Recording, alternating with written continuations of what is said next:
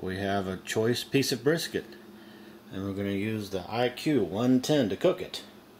Today on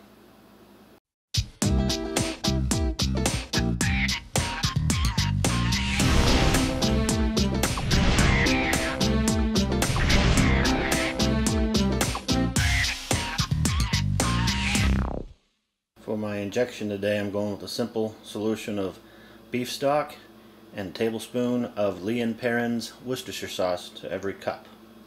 The rub I'm using today is one I got from an ebook I got offline. It has a bunch of spices in it, a little bit of sugar, but no pepper, so I'm adding the pepper today. Trimmed off much of the fat so that the fat cap is down to about a ½ inch, and then scored the fat so that the rub can get down in between it to the meat. Now I'm going to inject it, rub it, and then we'll go out to the grill. On the video for the IQ110, they show you how to do this circle of fire.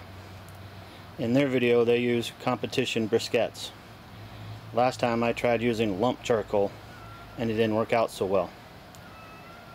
Well, while at Costco this week, they had the Kingsford competition briquettes, a double bag on for just a little bit more than a single bag is at the regular supermarket. So I got me some. In the video they said to do between 50 and 75 briquettes, so I did 65. It seemed to fill it up all right. Cheating a little bit though here at the end. I'm going to start it on the left side over here. On the end here I put some lump charcoal. You can see that there and there and there, down in there, because it burns longer and hotter. So that way if I get near the end I should hopefully be able to get the whole cook in. This piece here and this piece down here will be put on this area once the two starter cubes get the coals going. In the video they suggested using 2 cubes, so that's what I'm doing. I only really was going to put the wood halfway because around halfway I'm expecting to hit 165, and I'm going to use the Texas Crush to wrap the brisket in foil to make it moist, so you don't need smoke anymore after that. It's just cooking. Both cubes are lit and going. From the research I did on the internet about these briskets, they'll say it takes about 12 minutes for them to get to the right temperature. Then I will cover it all up and turn on the IQ110. Start aiming for the 250 I need. The charcoal is lit. The IQ110 is working. The pit's at 205 right now, heading to what will be on here 240, but it'll say 250 out there.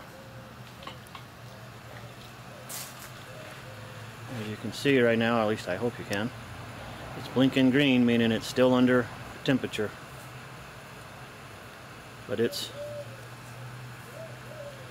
climbing. 210, heading on its way to 250, but most likely 240 on here. Brisket went on.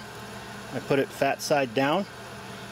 I know a lot of people like to put it fat side up and have it render down as it gets hot, but I'm going to wrap mine at 165, and that's when fat starts rendering. So fat side down to protect it from the heat.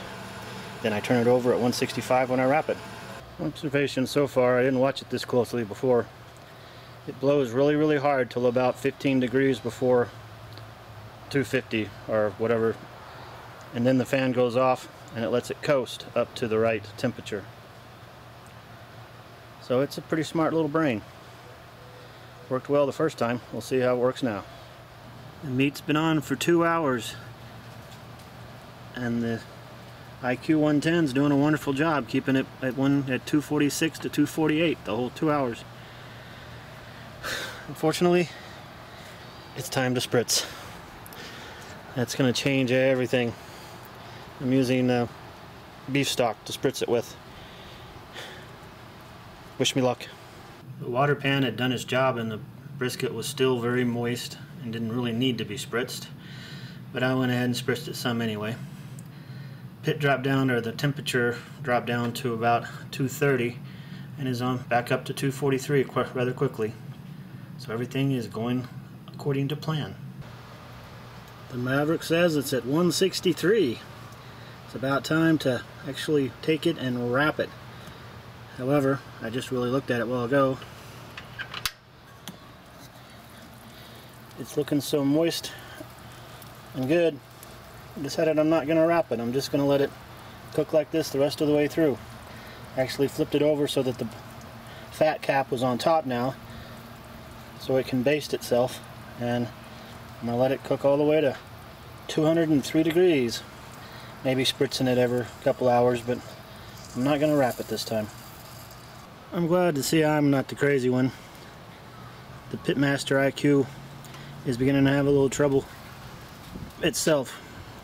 It's gone from 240 to 260, back down to 240, back up to 260.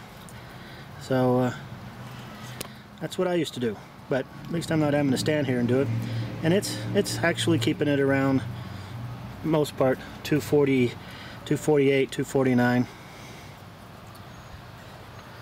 I just opened it up and showed y'all it, so it's at 226 right now.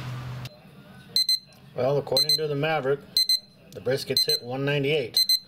That's when you take it off, wrap it in foil, stick it in a cooler for 2 hours, and let the last 5 degrees ease up. Here's the IQ saying it's right at 250. And here's the Maverick agreeing with it, saying it's 153 and the meat's at 198. Let's see the meat now.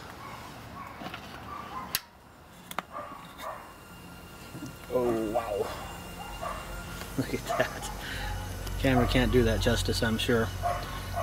Wow. That's a pretty looking piece of meat. Wow. Sorry, that's all I can say. I gotta wait 2 hours before I can eat this. Turned out to be about a 9 hour, actually about a 9 hour and 15-minute cook. And you can tell the last bit of wood I put over here is beginning to catch on fire, so it had a little bit of time left. But they say to expect about an hour, hour and 15 minutes per pound. It started out at 9 pounds, the brisket did, and then I cut off a lot, so it was probably right around 8 pounds, so 9 hours and 15 minutes. That makes about right. Got it inside and thought y'all might like to see it in enough light to actually see it. So, wow. Sorry.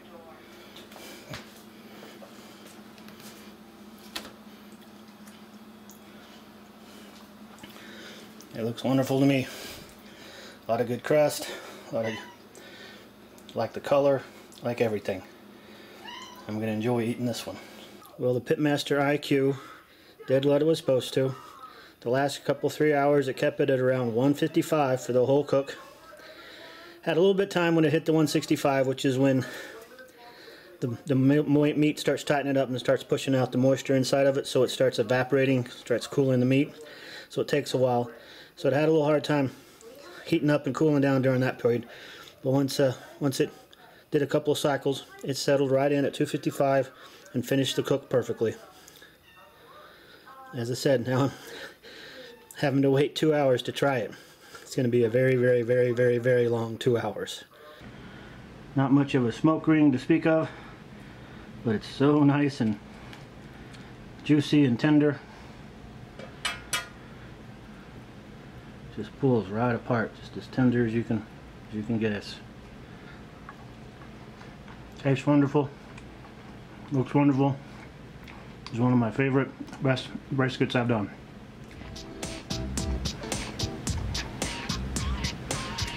Sorry, it's just that good. That's it for this edition of the Gadget Gardener. Have a good night.